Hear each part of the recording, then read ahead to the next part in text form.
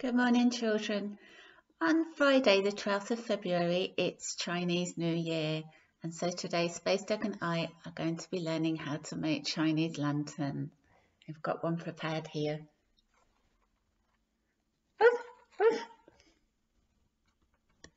You will need some paper, a ruler, scissors, a pencil and a glue stick. You might also like some ribbon or glitter to decorate your lantern. Put the paper horizontally and draw a line 2 centimetres from the edge of the paper using a ruler.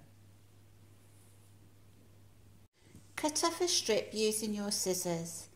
This strip is going to be used for the handle.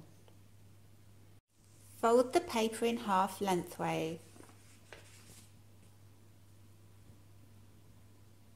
Draw some lines from the folded edge of the paper almost to the top of the other side of the paper. You can see the lines here.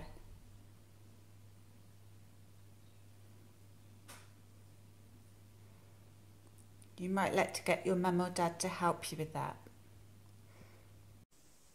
Now cut along the lines you've drawn. Open out the paper and decorate it with ribbons, glitter or anything else you have lying around. On the back of the paper, add some glue along one of the short edges. Then stick the 2 short edges of the paper together to make a cylinder shape.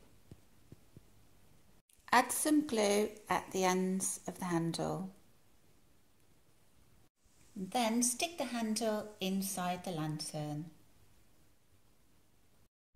And now your lantern's finished. When you've made your lantern, why not take a photo of it and send it to me on Twitter. Take care now, children. Have fun. Bye.